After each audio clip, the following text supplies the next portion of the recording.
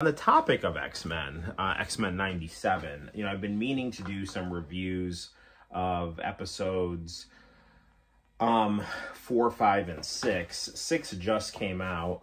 Episode 4 I thought was good. I didn't think it was I think episode 3 so far has been the best episode. I think episode 5 was good, and I think it's a bit overrated.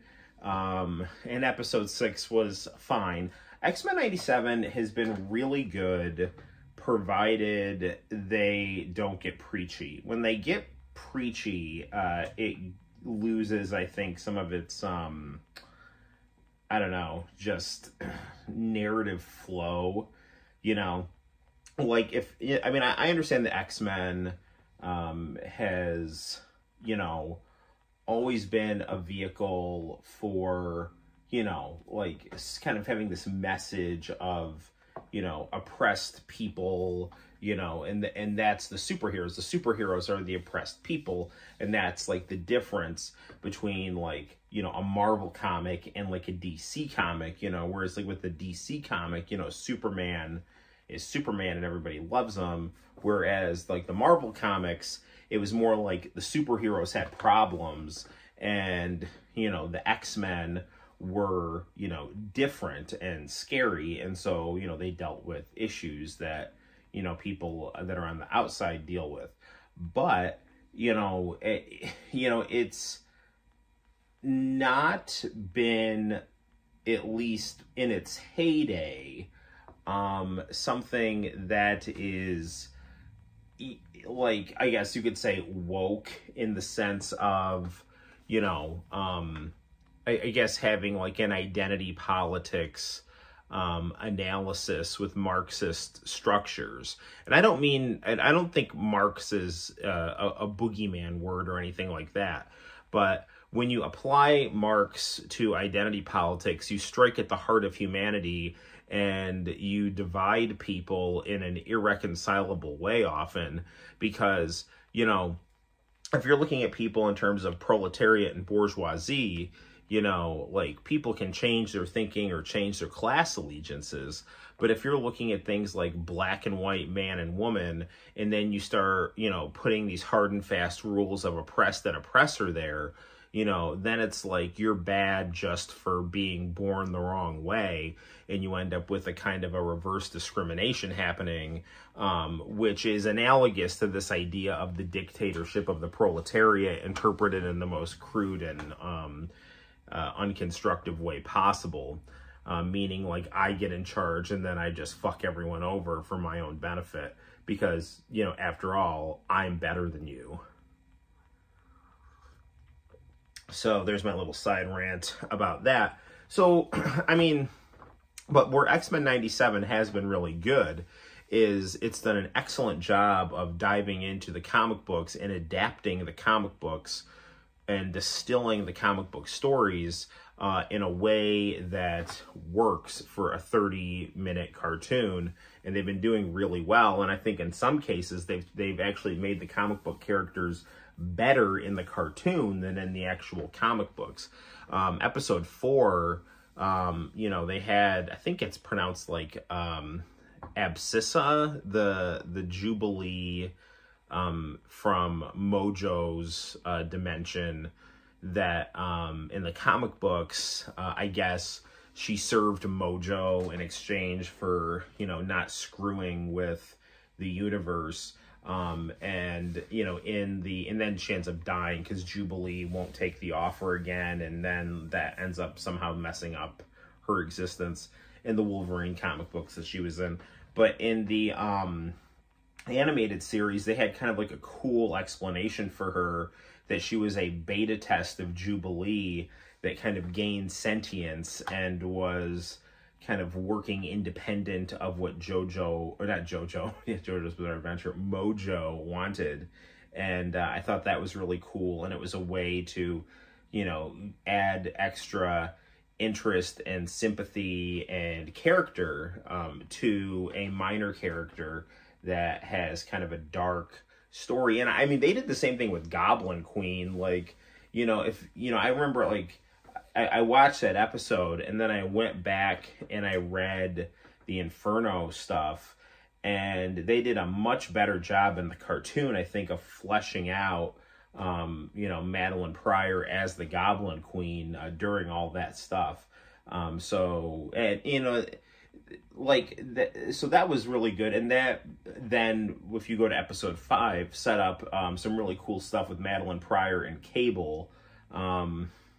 Like, the X-Men comic books now, you know, I haven't really read them that much because I think they've gotten kind of, like, dumb. And also, like, they weren't selling very well, and my comic book store was having issues with their distributor.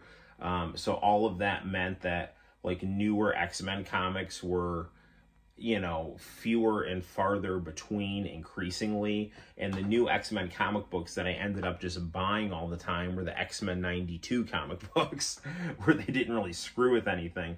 But, you know, apparently, so, like, I watched episode 5, which I thought was quite good. And there are some people that are saying it's like, oh, it's like the greatest Marvel animated thing ever, and it's not. I mean, I prefer Pride of the X-Men, quite honestly, to episode 5 of X-Men 97, which is still very good.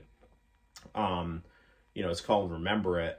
And, so spoilers ahead here. So it looks like Gambit and Magneto die in that episode.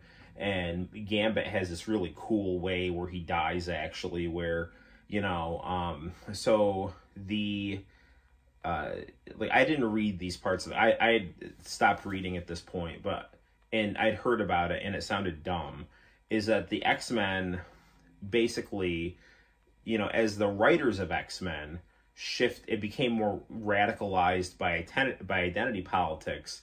That affected their writing. So it was no more about Professor X and his idea of coexistence between humans and mutants. Professor X and the X-Men and all the mutants become basically mutant supremacists, and have their own, like, mutant colony, like Fire Island or something. And, you know, and that's where they, you know, rule. And so that's the place that they live. It's called Krakoa. And, you know, and then they just end up, I don't know, having orgies and acting in morally ambiguous ways. And, like, some of it sounds interesting, and a lot of it is just garbled bullshit that just seems to ruin characters' iconic personas, just because the writers don't know what the fuck they're doing. They're just, you know, doing whatever they want with no oversight, or little editorial oversight. I don't even know what's going on over there.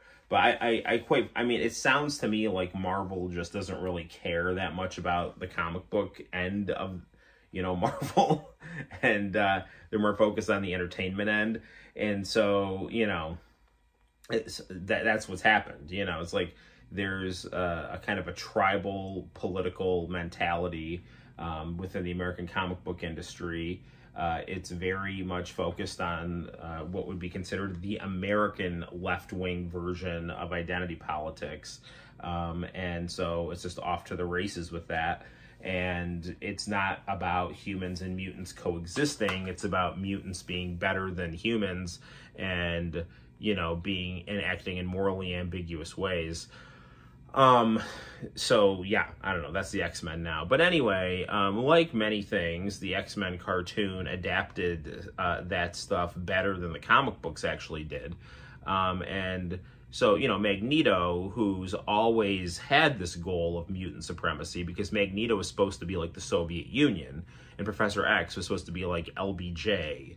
Right, this is not about Martin Luther King and Malcolm X. That's not true. That's, if you read the original X-Men, that's not what the original X-Men was about. I have nothing against Martin Luther King and Malcolm X, but that's not what the original X-Men comic books were about. Everyone wants to say that, oh, if you go back and read the 60s X-Men, you know, it's all about the civil rights movement. It's not about the civil rights movement. It's about the Cold War. And it's so obvious. Magneto wears red. His name is Magneto. There's parts of Russia called Magnitogorsk, which are about, like, that deals with, like, metallurgy, and, you know, like, the Soviet Union was famous for its work with metal and steel, and it had this authoritarian, draconian, supremacist model for the working class. And, you know, that was what it was. And the Brotherhood of Evil Mutants were like the Warsaw Pact in the communist bloc. They were places that Magneto had saved, and now Magneto was kind of controlling. They were indebted to Magneto, but they were also being abused by Magneto. That's what the early X-Men were like. And then Professor X and the X-Men were like the United States version of things, where there's allegedly coexistence, peaceful coexistence, or at least the goal of peaceful coexistence between, you know, the working class and the capitalist class, or, you know, whatever you can try to plug into that. But that's the idea, is that we don't have this idea of supremacy in the United States. It's more about coexistence, and that's good according to the US way of thinking. And, you know, the Russian way of thinking was wrong, and that was the Cold War, and it was a Cold War comic, okay? But as, you know, people became radicalized, you know, that now it looks a lot different. Now, I mean, as time progressed, they really fleshed out the characters, added a lot of humanity to Magneto, ultimately made him a good guy in the 80s, and even when he was a bad guy. And as you got into the thaw of the Cold War, the complexities of the Soviet Union and its purpose, you know, became more present in American portrayals of Russia. So Magneto became a more complicated person. So, you know, and he was always an interesting person because he was a Holocaust survivor, and he was very strong, even though he was old, you know. But anyway, I'm getting sidetracked. But, so, you know, they did this episode where there was this, like, you know, Genosha was the mutant island, and then it ends up getting attacked, and Magneto and Rogue were going to be their leaders, and, you know, the Sentinel goes and, you know, blows up the Hellfire Gala, and Magneto basically, you know, he saves the Morlocks, he saves Gambit and Rogue, and there's this interesting love triangle between Gambit and Rogue and Magneto, because Magneto, I guess, you know, and Rogue had a thing going back in Rogue's, you know, bad guy days, and Magneto's always kind of a gray area person, walking the line between a good guy and a bad guy. So Rogue found him interesting, shocker. So they had a relationship, but, like, you know, Magneto still likes Gambit, and, you know, they're not together anymore. So, like, you know, as the Sentinel is, like, killing all these mutants, Magneto, like, chucks Rogue and Gambit into a corner and, like, kind of makes a metal cocoon for them while he's, like, trying to blast the Sentinel and protect the Morlocks. It was actually a very, very cool scene. And then it looks like Magneto's dead. And so then Rogue, like, flies into a rage and starts trying to attack the Sentinel, and then Gambit's, like, going to try to help her out and protect her, and, like, Gambit ends up getting impaled by the Sentinel, and, you know, doing the smart move, he turns it into a kamikaze attack and just, like, dumps all of his charge energy into the thing that's impaling him, and then it blows up the Sentinel, and seemingly him with it. And it was it was a sad but a very cool scene. So, you know, that's been, like, stuff like that has been, like, excellent in X-Men 97. And it really has, like, grown up with the audience. You know, if you watch the, you know, 90s X-Men cartoon, it's also excellent, but it's clearly aimed at kids. You know, this X-Men cartoon has got kind of a little bit of a darker, more mature tone, because the audience that, you know, watched the X-Men have, you know, kind of grown up, and so the tone is kind of matured with the audience. The episode after that was about Storm and Forge, and it was fine. I mean, it wasn't, like, knock your socks off, good or bad. It was good. It was just some weird demon owl, and Storm ended up back with her 80s costume for some reason, which is fine. You know, it looked better than... I like Mohawk Storm, and I love Jim Lee Storm, but the design that they did with Storm, where she was wearing her Jim Lee outfit with that mohawk, looked really stupid. And so now she's just back to... I guess she got her powers back, and that automatically meant that she had her, like, early 80s, late 70s costume with them, which is fine by me. I think that costume looks good, and I'd much rather have that costume than this weird hodgepodge of her mohawk and her white outfit, which I don't think looks good. And Forge is cool, but, I mean, when they were talking about Forge, like, they started, like, throwing in this, like, anti-colonial stuff about Native Americans, and I was like, I guess. Like, I don't know, it's just they're every once in a while they'll like try to shoehorn something in, and it's like, this doesn't really fit, you know? Like, I mean, I understand, like, Indians were screwed over, but, like, we don't, like, I don't know. I mean, I guess they were trying to do something along the lines of, like, Indians shouldn't try to be white and Storm shouldn't try not to be a mutant or something like that. But, I mean, if you study Native American history, there was all kinds of stuff where Native Americans, like, they tried to be militantly Indian and just kill white people, and that didn't work. And they tried to assimilate and be like white people, and that didn't work. And sometimes they were forced to be like white people, and that didn't work.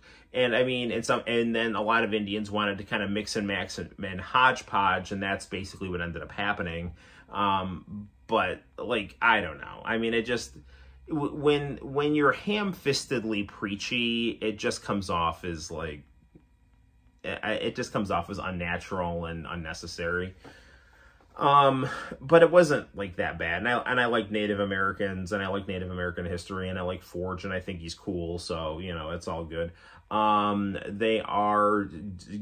doing the thing with Professor X and Lilandra and his like exoskeleton suit that lets him walk. It sounds in the comic books that they're doing like really stupid stuff where,